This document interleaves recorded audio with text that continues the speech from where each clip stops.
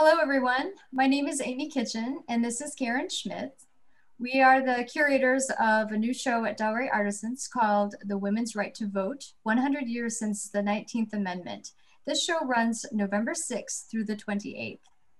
And we are delighted to have with us Alexandria's Vice Mayor, Elizabeth Bennett-Parker, who has agreed to present the winners of this exhibit in both the members and the student categories. Elizabeth, would you like to share a few words about what interested you in this show? Karen, it's great to finally meet you in Zoom. Thank you for having me. I feel privileged to be a part of this important exhibit that celebrates the achievements of American women over the past 100 years since the ratification of the 19th Amendment.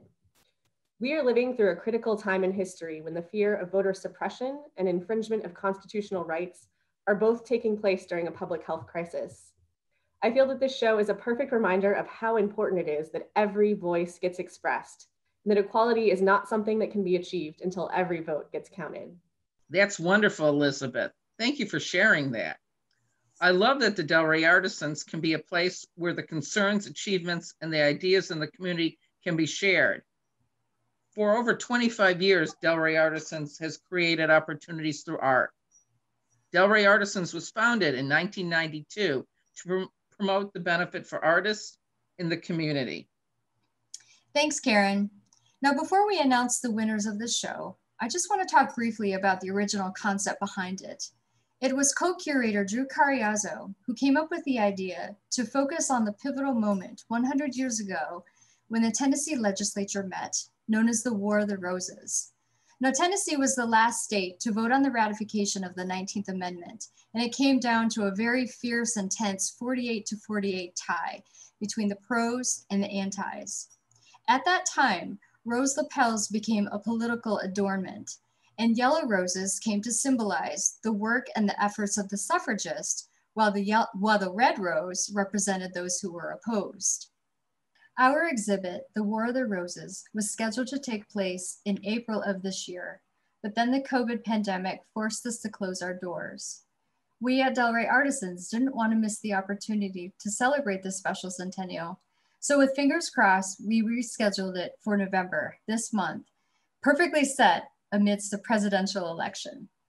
This time it was more broadly and simply retitled to The Women's Right to Vote. We had about 50 artists and 91 entries and a lot of support from our sponsors. Elizabeth, are you ready to announce the winners? I'm excited to announce the winners. There are 3 pieces in Ray Artisans Members category that the curators selected for honorable mention. They are a textile assemblage piece called Before Seneca Falls by Beth Richardson, a detailed digital collage called Purple for Loyalty by Gordon Frank, and an oil on wood painting called Lifting as We Climb, Sojourner Truth by Kathy Turner. In the Ray Artisans Members category, the 3rd place winner is Michele Reday Cook with her sculptural mixed media piece, I Stand Before You. The curators felt that this piece was extremely relevant, contemporary, and thought-provoking. The 2nd place winner is Theresa Kulstad with her piece, Nevertheless. The curators felt that through its multiple layers of paper, paint, and ink, it radiated a boldness and resilience that was almost mythical. And the 1st place winner is Donna Reinsel with her fabric piece, Votes for Women. The curators thought this tiny work was beautifully crafted and symbolized the feminine spirit, strength, and ideals. Thank you and congratulations to each of our members category winners. I'm very excited to announce this next category, the high school student category. But first of all, I want to say thank you to all the students who submitted artwork. Thank you for taking time to remember this special anniversary. I want to extend my very best to you. In the high school student category for honorable mention, the curators recognize high school senior Lena Wayman for her beautifully tense yet introspective piece, Silenced. The 3rd place winner is Carly Cameron with her photograph, Resist. The curators thought this piece beautifully portrayed strength and courage and fresh hope as the group of young women in this photo exercised their rights to peaceful protest. The second place winner is Julia Hucker with her short educational film, Lila Meade Valentine, the story of a Virginian suffragette. Curators appreciated how Julia thoughtfully edited and used archival photographs and careful narration to transport viewers back to a time when the women's suffrage movement was gaining momentum. And finally, the first place winner of the high school student category is Rebecca Carabin and her acrylic piece, Smile. The curators thought this piece was truly outstanding and described it as vivid, provocative, and powerful in its representation of women of all ages and ethnicities.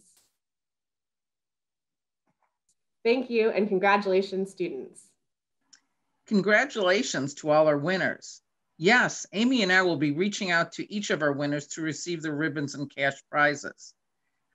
Before we wrap up this presentation, I want to be sure to thank our sponsors, the Kiwanis Club of Alexandria, and our community partner, McD Mateos McDonald's.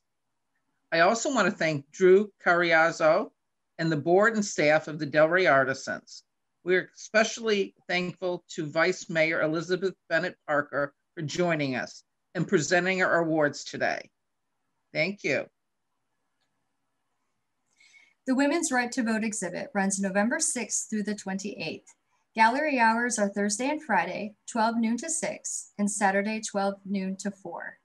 Admission is free, and the gallery is accessible and open to the public.